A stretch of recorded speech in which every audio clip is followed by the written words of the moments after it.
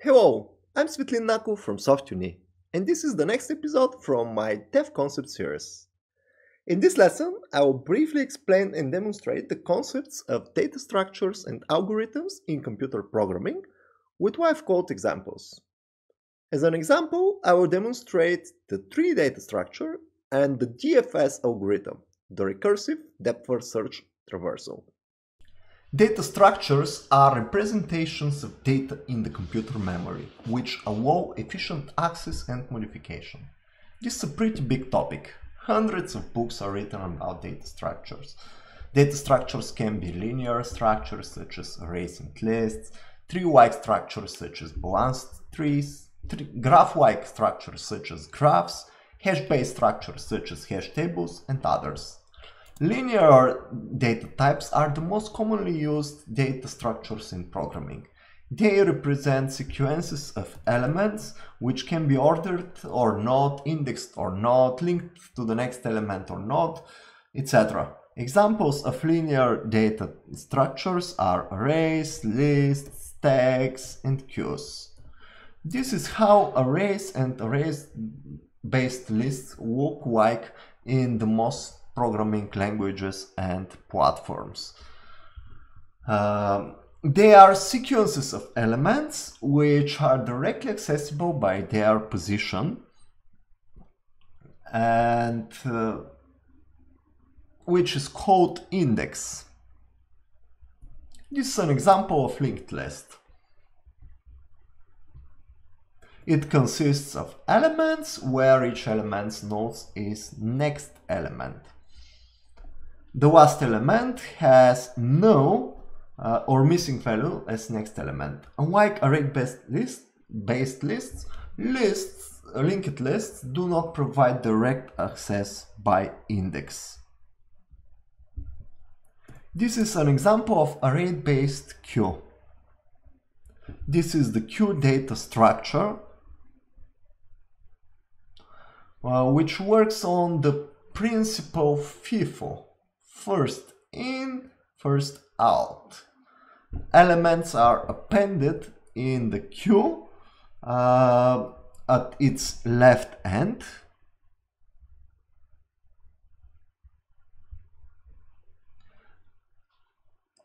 At its back, this operation is called enqueue. Elements are taken from the queue from its right end, from its front. This operation is called dequeue. We shall master the linear data structures in detail in the advanced programming modules of SoftUni. This is a simple example which illustrates the list data structure. We have a list of numbers representing a sequence of income amounts. This is how the list looks like in the memory. It is an indexed structure. Each element has a unique index, a number in the range from 0 to the size of the list minus 1. This is how we can append a new income, and this is how we can modify an existing income by its index. This live demonstration illustrates how to use simple lists in JavaScript. We open the live example at repo.it and we wait for it to load. It needs some time. This is the same example from the previous slide. We run it and we see the result, the list before and after the modifications.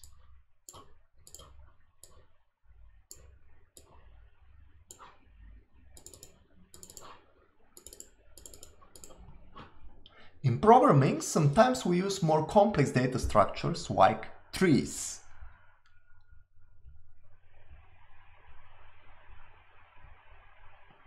Trees and tree-like data structures consist of nodes, where each node holds data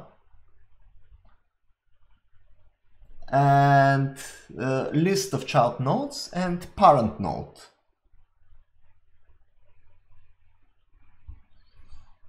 This example illustrates visually a tree.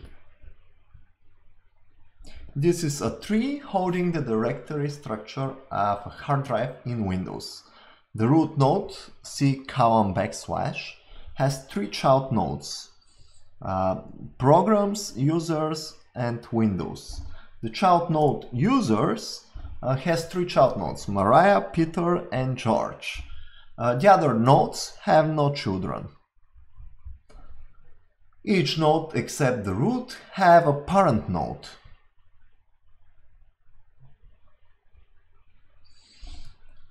Data structures often come with algorithms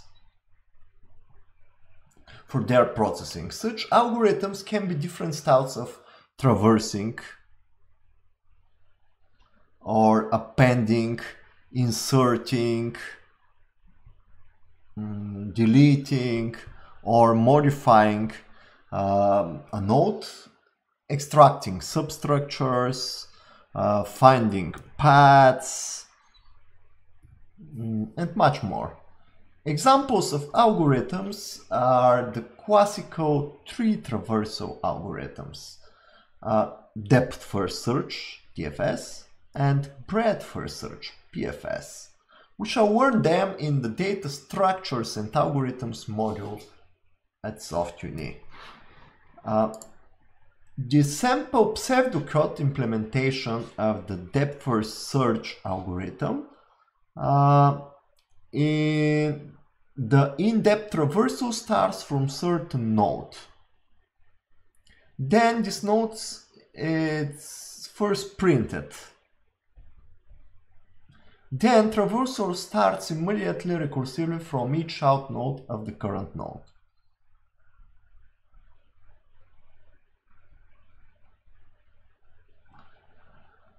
The traversal process initially starts from the root node of the tree and reaches all the three nodes sooner or later.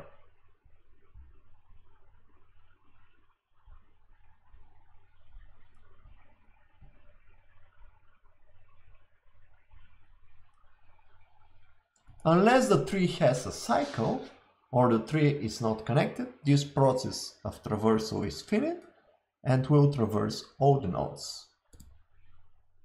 Print.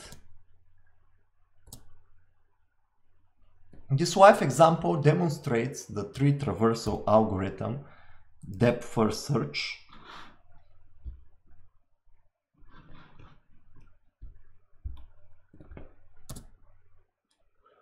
DFS used to traverse the local file system.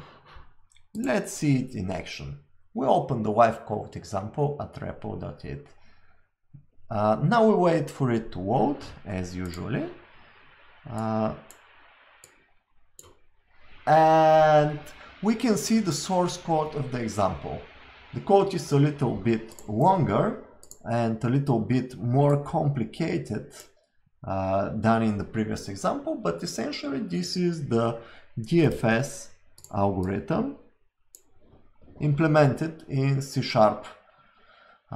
The sample code starts the directory tree traversal from the parent of the current folder and traverses recursively the file system under this folder. Let's run the program. The output holds all the files and subfolders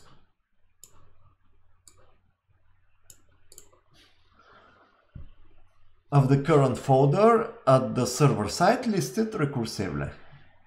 In this lesson, I cannot teach you how to traverse trees.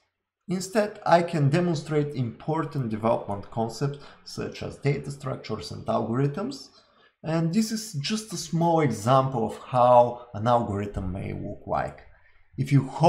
I hope you find it interesting to learn more about data structures and algorithms, and later in your learning track for programmers.